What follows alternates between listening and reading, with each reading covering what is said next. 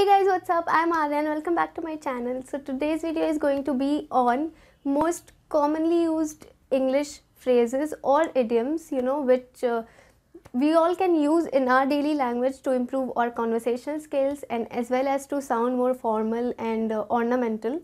So I've already made a part 1 of this video, so you can check that out. I'll link it up here and as well as in the description box below, so you can go check that out. So without any further ado, now let's get into the video.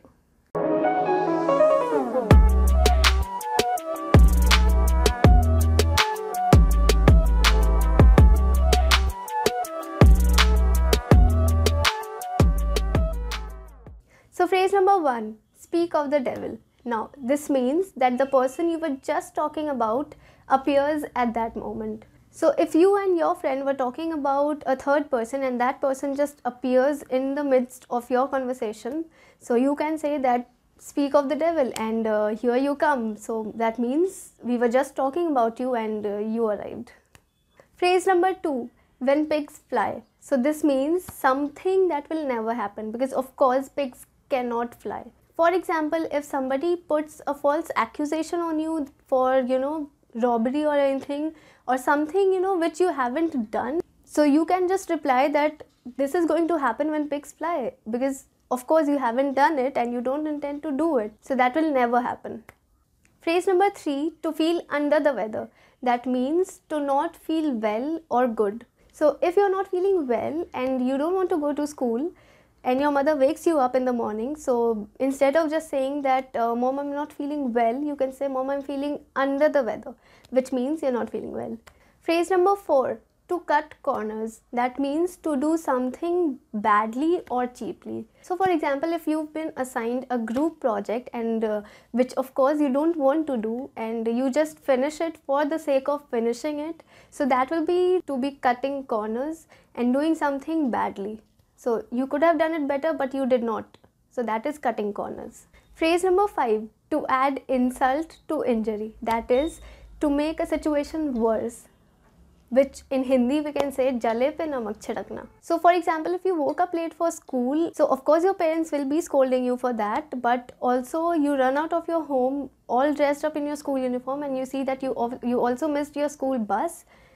So that will be like, adding insult to injury because you already were being scolded because of getting up late and now you've also missed your school bus. Phrase number 6, to hit the nail on the head, which means to exactly describe and come up with the exact problem. For example, your company is not doing very well and the reason for that is not having a good marketing strategy. If you take up this problem to your boss can say that yes, you've hit the nail on the head, which means you've already come up with the exact problem. Phrase number 7 is having butterflies in my stomach. Now that means to be very nervous. For example, every time before going up on the stage and facing the crowd, I have butterflies in my stomach, which means I'm very nervous. Phrase number 8 is to draw the line, which means to stop at a particular point from where the situation can go from being okay to not okay. For example, Ram exactly knows when and where to draw the line in a conversation and not bring up something which he should not be talking about. Now phrase number 9 is finding a needle in a haystack. Now this is a next to impossible task, which also means that finding something which is very tough. For example, nowadays finding a job is like finding a needle in a haystack because there are so many opportunities out there but you never know what is best and right for you. Phrase number 10, give it a whirl. That is to give it a try. So instead of just using plain and blunt words like give it a try, you can say give it a whirl. For example, that roller coaster ride was so amazing that you should definitely give it a whirl. Phrase number 11 is easier said than done. That means not as easy as it seems to be. For example, finding a job in the first place is very tough and leave behind finding the perfect job for you.